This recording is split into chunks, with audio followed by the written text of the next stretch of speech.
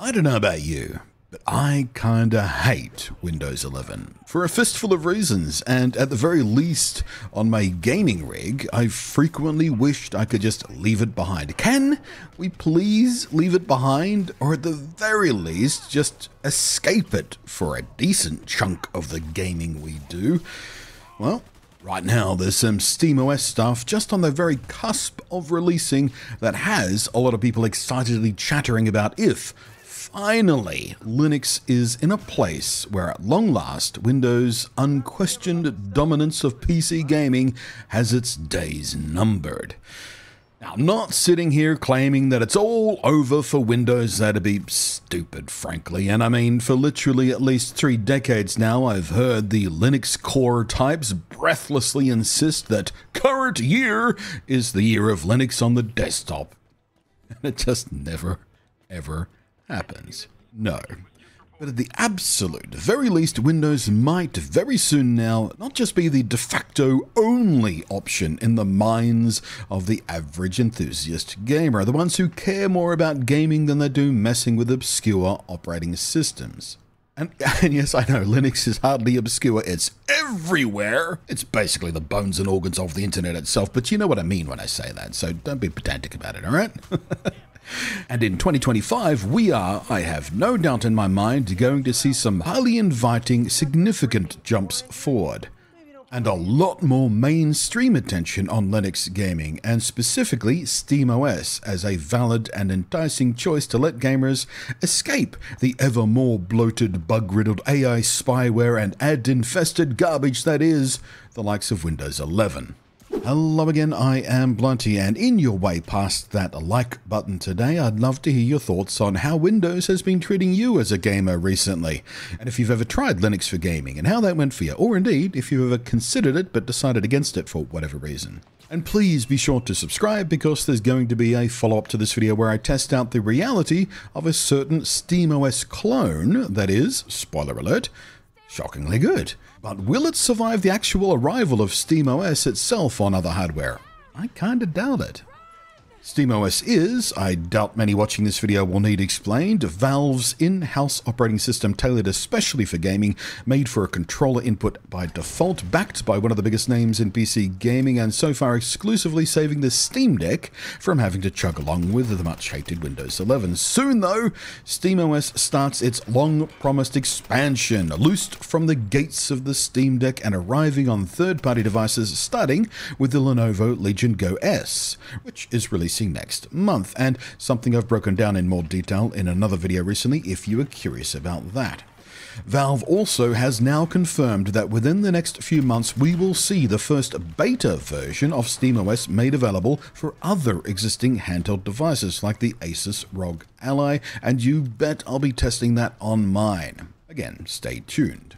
For now though, Valve are focusing on the PC gaming handhelds specifically with SteamOS, but with SteamOS stretching out, it's inevitable we will see it become much easier for use on laptops and desktops too. And while there are several Linux-based distributions already that closely mimic the kind of experience the Steam Deck has, the big issue with them, at least in the eyes of the regular gamer, is the fact they are just exactly that. They're mimics. They're copycats, they're Me Too's, weirdly named, obscure, practically esoteric Linux installs controlled by who the hell knows who's ever heard of these guys for who the hell knows how long. At least that's the context of it from a more mainstream eye. Who the hell knows which one is good? Who can you trust to tell you which one is good? How long can it be relied upon in the future of, ongoing updates and patches and compatibility? Just shrug. Meanwhile, Valve, well, every gamer knows Valve, and every PC gamer undoubtedly relies on Steam for most of their gaming needs. And Valve have earned a fair amount of trust over the last couple of decades of doing things, well, mostly right. So a Valve-backed Linux-based operating system for gamers that is easy to install, easy to run, streamlined to keep out of your bloody way as much as possible, focused on gaming, based on free and open sourced basics, and is easy to find support for, both officially and from a large, engaged gaming user base. Well, that makes Linux gaming a lot more attractive than these also-rans and fly-by-nights and weirdo names. And just that fact alone, the fact that Valve is behind it, I think it'll become a significantly more inviting option as an alternative to Windows, a legitimate, honest, earnest, useful alternative to Windows.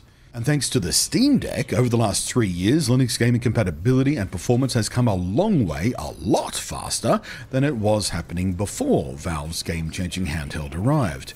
And hardware compatibility, specifically GPU stuff, has improved faster too. The improved game compatibility is largely through a special automatic Windows to Linux translation tool called Proton. It sits between a game made for Windows and automatically translates its software calls to the operating system to things Linux understands. It is not an emulator pretending to be Windows, but if that helps you contextualize it, you can think about it that way. That's not what it is, but most people are more familiar with emulators than translation layers. And it works shockingly efficiently, which is a double-edged sword because it means a lot of devs that would, and frankly should, and who have the resources to make a Linux native version of their titles, which would be the most ideal situation, but they choose not to, relying on Proton instead. It's a bit like how certain game devs, instead of, optimizing their games, rely on frame generation to fake higher frame rates instead. Hi Capcom, how you doing with Monster Hunter Wilds and those recommended hardware and charts and stuff, hey? But there are still problems. There's still lingering issues with a few multiplayer titles that incorporate certain kinds of third-party anti-cheat systems and kernel-level DRM and the like. Most of the widely used anti-cheat and DRM systems do now have native Linux options, thanks in large part to the demand the Steam Deck generated for that. But again, not all devs bother to use them properly, and some devs just arrogantly, deliberately ignore it completely. You might have heard news a few months ago about GTA 5 Online being completely broken and absolutely foobarred by them finally including an anti-cheat, only to utterly ignore the Steam Deck, which completely broke their game on anything but Windows. So why are devs screwing over gamers like this? Well, mainly I think it's because it's still a small market. In 2022, there was less than 1.5% of Steam users running Linux. Right now, that number has grown to about 2.2%. Still a comparatively small number, to be sure, but it is constantly, albeit slowly, growing. This year, though, with Lenovo releasing that first third-party SteamOS-based handheld and Valve releasing the first betas for other existing handhelds, there is sure to be a lot of attention, a lot of chatter about it online, and a lot more people just trying it out.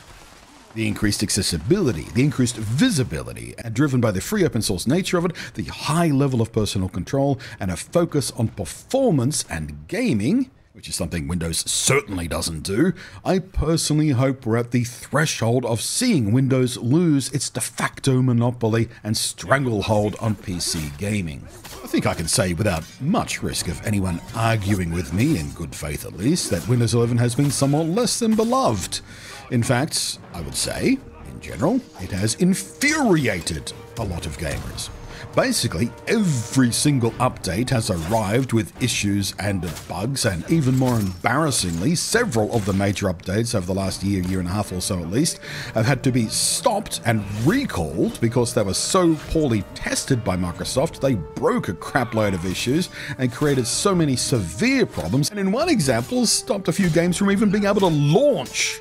And even when it does work roughly as intended, Microsoft have been bloating the crap out of it with unwanted, unasked for features like AI-powered spyware, constantly taking screenshots of everything you do on your desktop, and Copilot, more so-called AI, just bloating the crap out of everything, slowing things down, injecting ads into every space they can because F you, I guess. Windows 11 is just miserable. And if you're being all happy and smug going, well, I never bothered to upgrade, I'm still on Windows 10. Well, guess what loses support this year? Yeah, Windows 10. Now, I'm not going to go as far as to predict 2025 as the year of Linux PC gaming, but it might be the dawn of the age of Linux gaming. I think we'll see it keep pushing forward more visibly than ever before, and almost certainly noticeably accelerating, rather than just sort of ticking along in the background. And indeed, as you might have assumed, all the gameplay I've had going on in the background of this video was running through Linux, but not SteamOS. It is something else, but is specifically an install designed to extremely closely mimic SteamOS's approach. And once more, please stay tuned and check that subscribe button, because I am going to dig deeper into that and look at this more closely, and the kind of slap together build I made to test it in its own video coming up real soon.